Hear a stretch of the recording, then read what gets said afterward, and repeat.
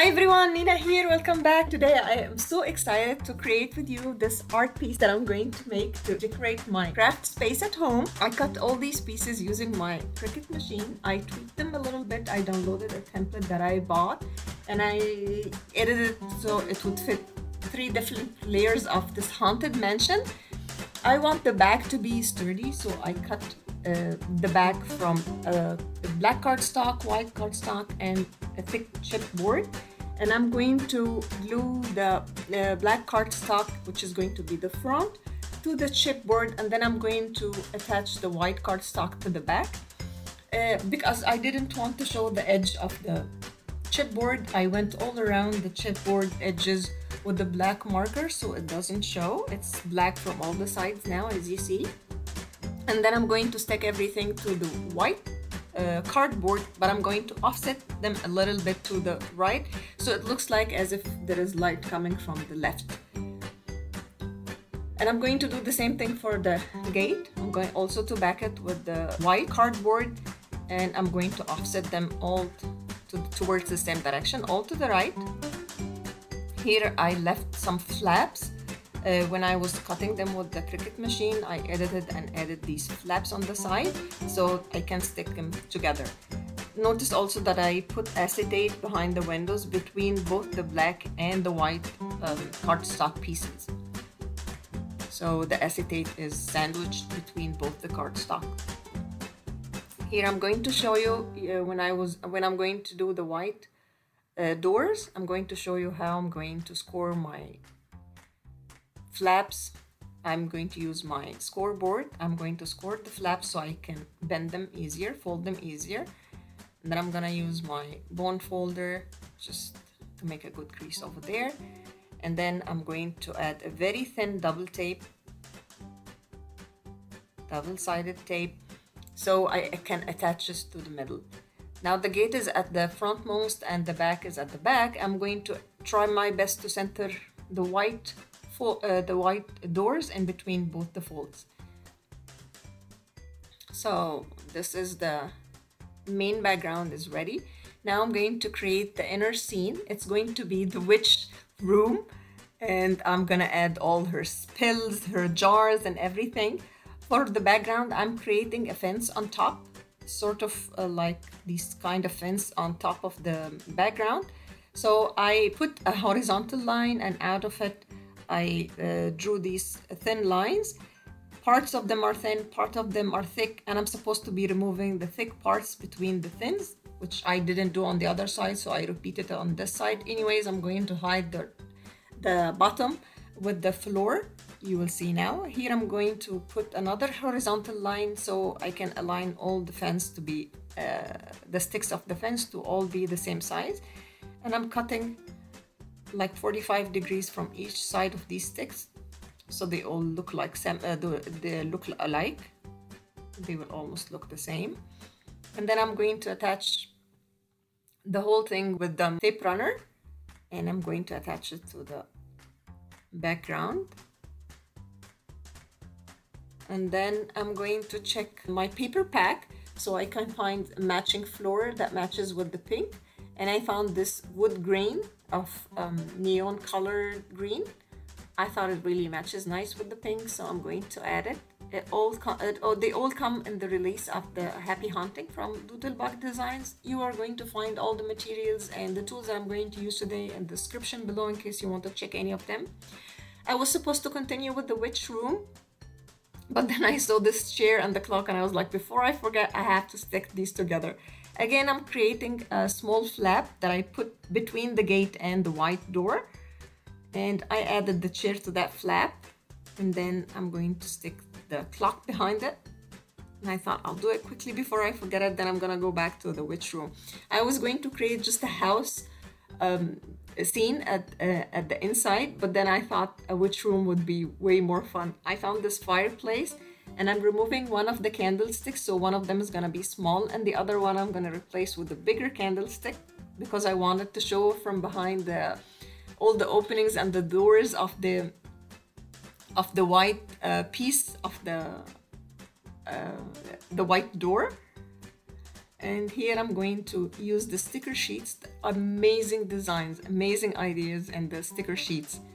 Here are the jars of eyes, a jar of bugs, so cute, everything is so cute. And here's a scale with the brain or something, it's so sweet. And then I'm going to add her books of spells, I guess, and then another bottle of probably a poison or something. It's also cute.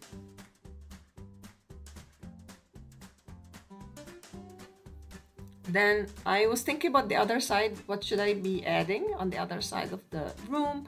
Then I found this amazing a cup with some bubbly stuff and a teapot, and I thought, okay, this purple is gonna match perfectly with the strip on top of my floor. I always like to add thin strips on top of my floor.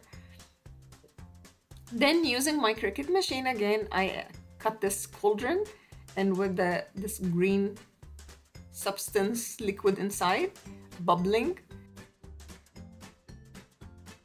And on top of these bubbles, see how cute it is. On top of these bubbles, I thought I was going to just add bubbles and circles cut from the Cricut machine. Then I saw on the sticker sheets these cute eyes, and I thought, okay, I'll add them. Why not? She's cooking or she's making a spell with some eyes. It looks so cute. So I cut part of the bottom part of the eye so it would look like as if it's immersed inside. And then I just cut a strip, no specific size, but I guess looks like an inch here. And then I scored it from both sides twice, and I folded it this way so it looks like a table or a chair. And this is what I'm going to attach behind my cauldron, so my cauldron is a little raised from the background. You will see when I add it to the background. For now, we're just gonna add this piece here and finish decorating the cauldron. I wanted to add bubbles to the cauldron. I was going to add also the circle things that the Cricut cut, but then I thought, why not? I saw the enamel dots and I was like, okay, these are some fun, shiny, glazed bubbles, but they will look amazing. Then I thought that I wanted the bubbles to be flying from the top of the cauldron. And then for that, I needed acetate strips, and I'm cutting just acetate strips so I can add them to my cauldron and add the bubbles on top of them so they would look like they're flying away out of the cauldron. You will see here what I mean. I'm gonna use my tape runner and just add a little bit on the bottom and stick it to the back of my cauldron. And then on top of that, I'm going to add these googly eyes, and then I'm going to add my enamel dots as if they are bubbles coming out of the cauldron, floating just in the air, but they're actually attached with the acetate. I'm gonna take my time and attach them. This release is just amazing. I had so much fun creating these things. Every little item, the stickers, the paper packs, everything is just inspiring. Many ideas were in my brain. I was creating everything, and then I saw the stars and I was like, oh, if she has a spell inside the cauldron, then there must be stars flying everywhere. I thought it's amazing. Everything is just amazing. I would have never thought about bringing in some stars when I'm doing something for Halloween or inside the room of a witch, but it just makes all the sense when I see whatever they thought about the designs. Amazing. So I'm just closing here. I made a close-up when I'm editing the video so you can see the cauldron closer, so you can see how raised it is from the background. Here also I have the enamel-like sheet. They're stickers of bugs that I'm gonna add everywhere. My mini beasts of the release. So cute, and the colors are all matching with the release colors. So I'm gonna add some on the books and some on the skull specimen on the floor. And then I guess I'm gonna add a spider on top beside the candlestick.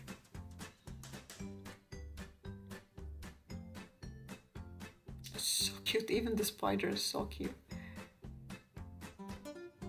So On the other side of the orange chair that I attached with the clock, I thought I'll put something to balance it on the other side as well, on the right side. So I'm attaching this another chair, and I found that and the same sticker of the cat that is sitting on the chair, and I thought I'll add that sticker to raise the cat a little bit and give it some color, some more dense black. And I added this that comes in the Chit Chat package, the boo. And here I'm adding the spider web that is on acetate, and I'm adding it to the front of the gate. And then I'm gonna bring my spider, one of the enamel spiders, and I'm gonna attach it to it as if it's coming down from its web. It's building up a web or something. So cute. Also the acetate gates, I'm just measuring how much I need to fold, where I need to fold. And I'm gonna add a gate on each side. And I'm folding it here. Then I'm going to add my tape with the tape runner. And I'm going to add it to the outside of the gate. And I'm gonna wrap it around the sides. So also the gate will be on the side. I'm going to add tape on the sides as well. And then I'm going to cut the rest with my scissors. I don't need it to go to the back. Just the front and the side look amazing. And then I'm gonna do the exact same thing on the other side.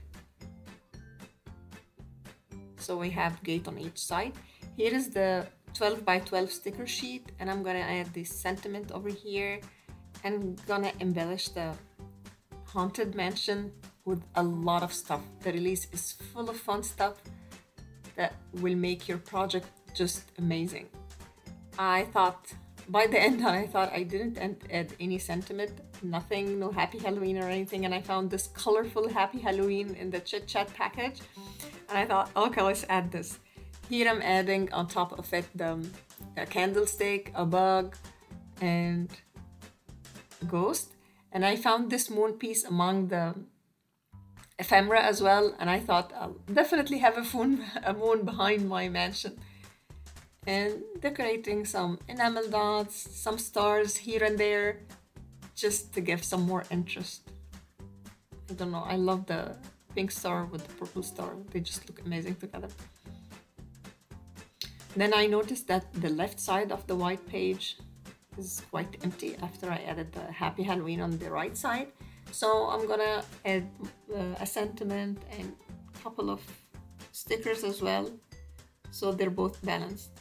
Then I found this cute light pole and I add it on the outside. It says wrong way. It's just cute and amazing.